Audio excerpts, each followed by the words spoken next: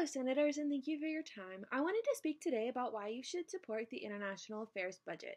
First of all, it stabilizes weaker states, supports strategic allies, and it also combats global threats as well as promoting American jobs. It can also help respond to humanitarian disasters as well. Thank you. I think you, Congress, should support the international affairs budget because it assists countries in hosting fair and free elections as well as fights potential corruption. Hi, Senator Tillis and Senator Burr. My name is Emily Hager, and I believe that you should support the international affairs budget because it works to reduce global poverty, which would secure America's long-term security. Thank you.